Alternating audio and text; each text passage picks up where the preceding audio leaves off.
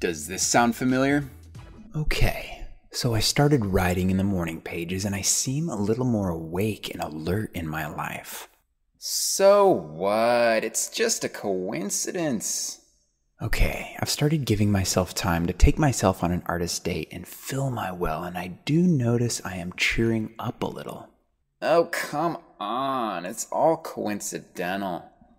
Okay, so now I'm beginning to notice that the more I let myself explore the possibility of there being some power for good, the more I notice lucky coincidence turning up in my life.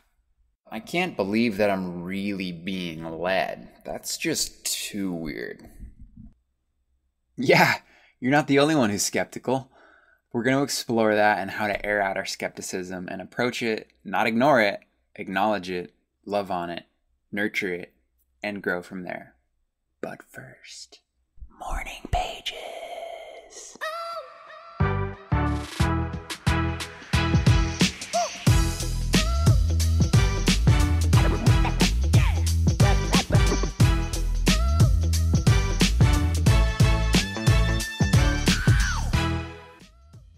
Yeah, I'm still pretty skeptical in a lot of ways, and I think a healthy dose of skepticism is not a bad thing.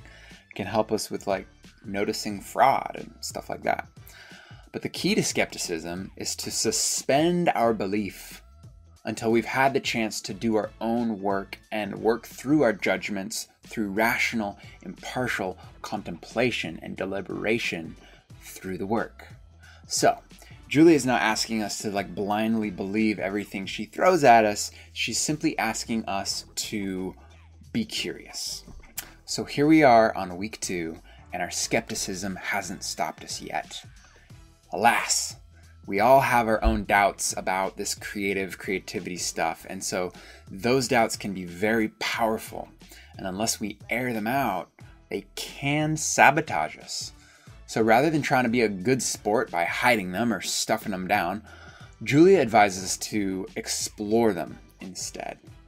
So, as we open ourselves to higher creativity, notice the doubts that creep up and explore them.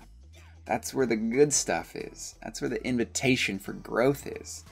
I think you'll have a lot of fun doing that with today's creative exercise found below. So enjoy that, and I will see you tomorrow. Peace and love, my fellow curious creative skeptic.